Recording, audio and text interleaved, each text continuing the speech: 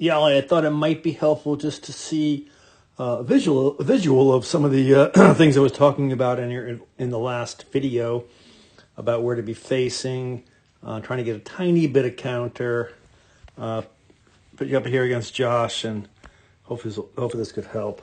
You're both coming through the transition, facing the same way.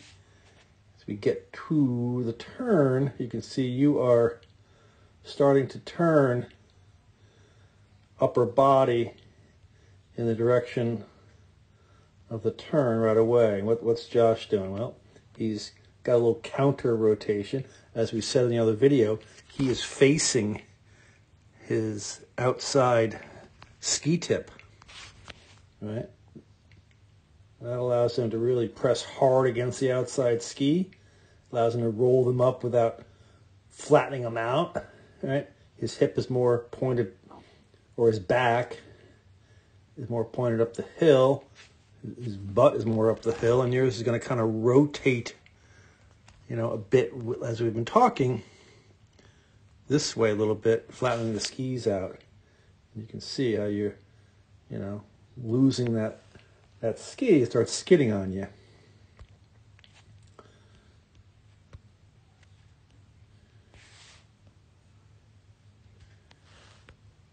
Did a better job there. That's much better. That's where you really want to be. You're facing more down the hill, facing the downhill ski tip. That's a good job.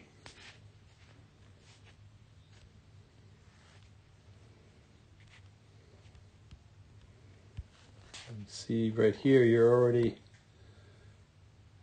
starting to twist into the direction of the travel.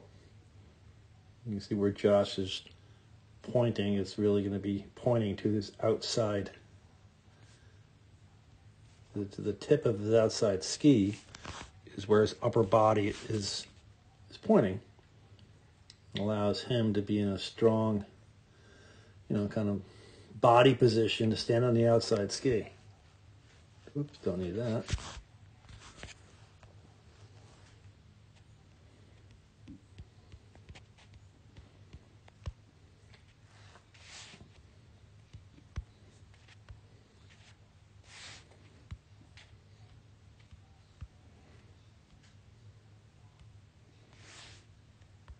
I think you're going to see here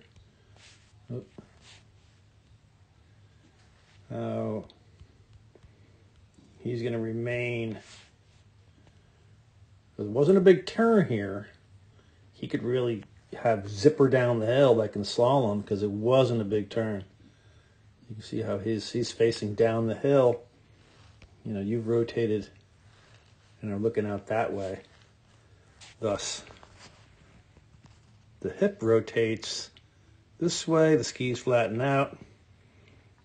His butt is still pointing, kind of up the hill where we want it, if we can. Right? So he's able to really put the skis up on edge and pressure the outside ski.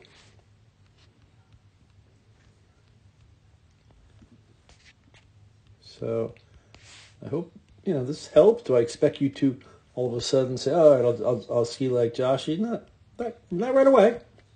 But I hope this visual helped see kind of the things, we're talking about. Right? And again, you can see how you don't have a lot of upper lower body separation, right? Because it's all one unit rotating. And you see him here, he's going to have a lot of upper and lower body separation.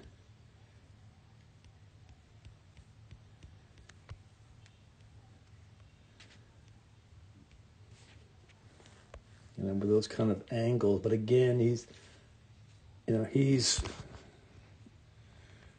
facing where? Really facing the tip of his downhill or outside ski. So I hope this helped. But again, we want to really work on upper lower body separation. The javelin turns I mentioned is a great drill for you. We're going to raise the inside ski, cross it over the downhill ski tip.